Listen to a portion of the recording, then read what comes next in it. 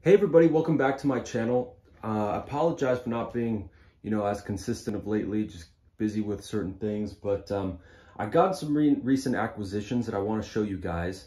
Stuff that I purchased on eBay that, looking at the card market and, autograph market and sports memorabilia market, I got some items that I've been looking at and that I believe that are going to go up in value just with how things play out on certain teams. But without further ado, I got this refractor of Gavin Topps Chrome. I have to be honest, I did overpay a little bit for it, about 23 bucks.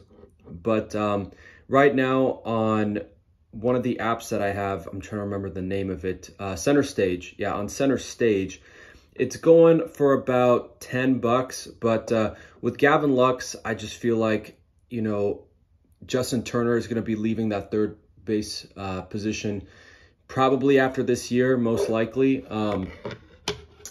He is 37, so it's going to open up a spot for him, and I think he's going to get more consistent playing time at a position he's more comfortable with.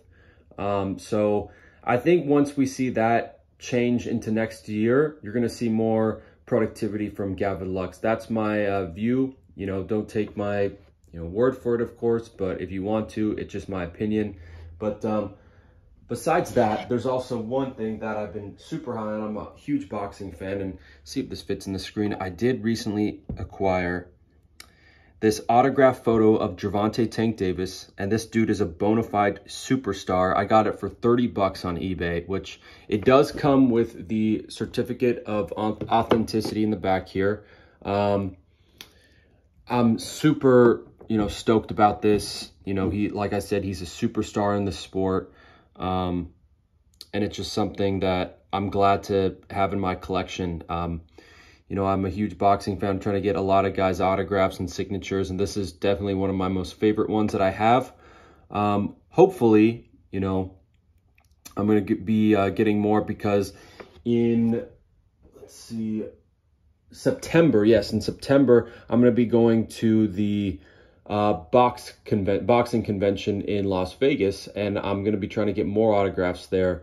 So hopefully you guys stay tuned for more stuff. Sorry I haven't been more consistent, but I will be sure to get more stuff to you, get more content to you in the near future. But thank you for watching again.